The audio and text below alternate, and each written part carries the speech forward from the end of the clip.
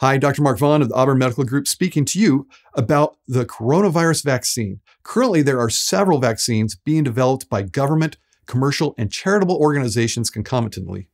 At least two, if not more, are either in human trials or about to start human trials. With several efforts by various investigators all over the world, we will likely see a working vaccine result.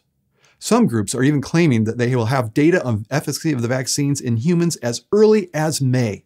In addition to several vaccines being developed at once, we also have some studies, for example in the UK, skipping standard safety steps before purposely exposing human subjects to the virus.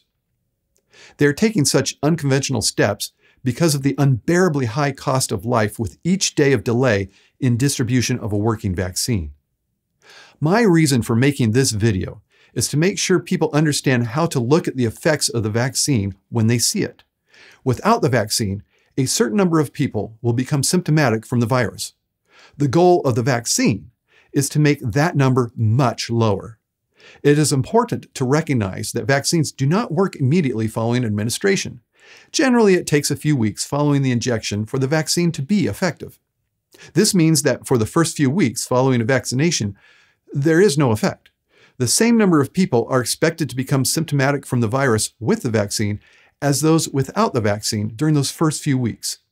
In fact, even during that initial period of weeks, some people given the vaccine will still become symptomatic, although most with less severe symptoms.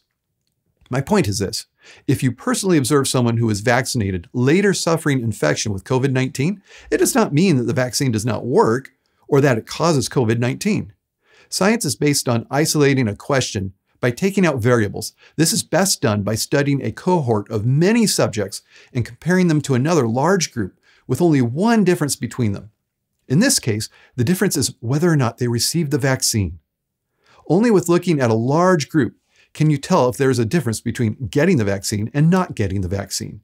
Humans do not naturally think this way. We have evolved to make decisions instead based on what we personally experience and see right in front of us. Unfortunately, that way of determining truth can be influenced by only experiencing or seeing exceptions to what is going on with the big picture. These exceptions stand out to us. For example, hearing about someone who came down with COVID-19 after getting vaccinated. It is a story with a character we can identify. Our brains have evolved to pay attention to story and characters better than to faceless numbers. We take this story and unintentionally give it priority over faceless and nameless vaccine efficacy statistics. Make an effort to not be swayed by exceptional stories. Your brain will focus on exceptions, but you can look at the big picture and recognize how the sensational exception stands out in contrast to the anonymous, bigger truth. Thanks for considering this. Thanks also to channel member Lindsay Antwine. Keep socially isolating for now and stay in good health.